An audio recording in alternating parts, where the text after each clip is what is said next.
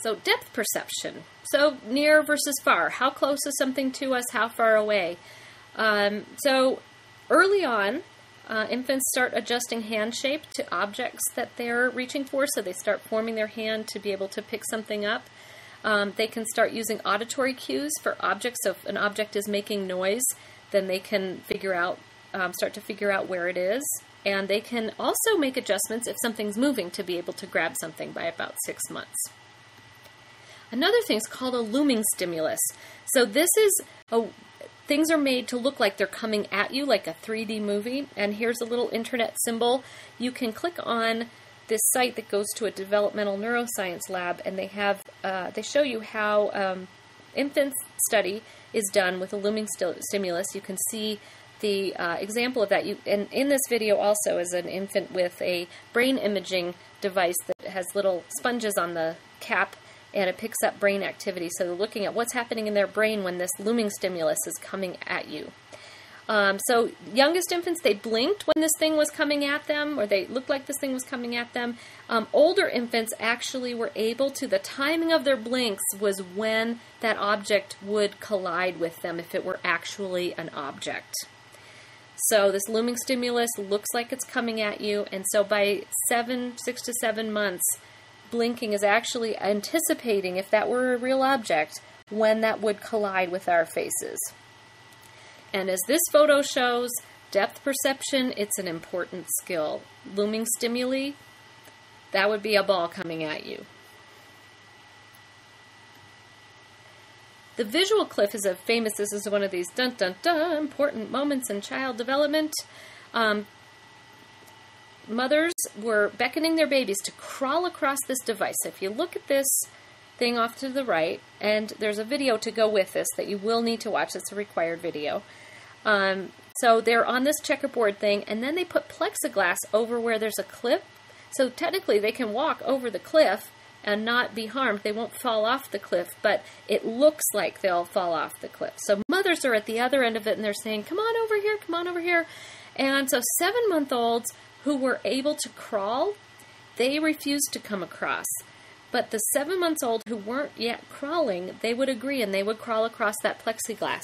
So it seems like the ability to generate our own motion, get ourselves places by crawling, that seems to be the key. And so one researcher concluded that it was the continuous updating of our orientation, so we always know where we are in order to move ourselves forward.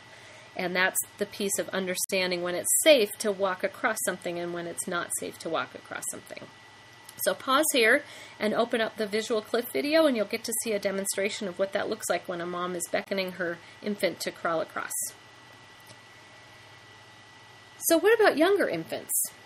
Well, Campus, who's one of the main researchers on visual cliff studies, placed 2-month-olds on the deep side of the table. So they lowered them down where it was low onto the plexiglass, and it actually showed that their heart rate slowed down. And this is one of these sort of opposite things where slowing down means more interest. So they showed some more interest. Their heart was noticing the difference, even if they looked comfortable being lowered down onto this plexiglass over this cliff. And the clear fear emerges around 7 months. And the 2-month-olds, they also put their hands out right before they touched down on the shallow side, but they didn't do it for the deep side, so they could definitely sense that there was a surface there that was safer. So it's the beginnings. This is something that looks discontinuous, so back to this continuous versus discontinuous theme. It looks like it happens all of a sudden once infants start crawling, but we see in 2-month-olds that actually there are the beginnings of preparation to be able to have that kind of fear emerge to prevent us all from crawling over cliffs. So how is audition? So we're moving on to hearing. Habituation is used, and so sucking or heart rate is used about habituating infants to sounds. Then they listen to one sound, they get bored of that sound, and then they habituate, and then a different sound is presented. Sometimes looking whether or not they turn their head to listen to something else. And then, like I mentioned, the sucking paradigm, which sounds really funny, but that they suck at a certain rate and they hear one voice, and they suck at a different rate and they hear a stranger's voice. So if they want to hear their mother's voice, they suck at rate A. and so they can control what they hear. So these are some ways of studying hearing. Audition. So sound detection is present at birth, not very good. The range is higher than adults, and if you notice that when adults are talking to infants, and we'll talk more about this in the language unit, they tend to raise their voice up to this higher pitch. And they also do other things with their voice, but the pitch actually works with the way infant hearing. So when an infant shows interest, it's actually rewarding to adults, and adults talk higher because the infants are clearly responding more to them. Not to say that infants don't respond to lower voices, but there is part of that tendency. It's not just this sort of expectation of baby talk. There's actually something functional about it with hearing.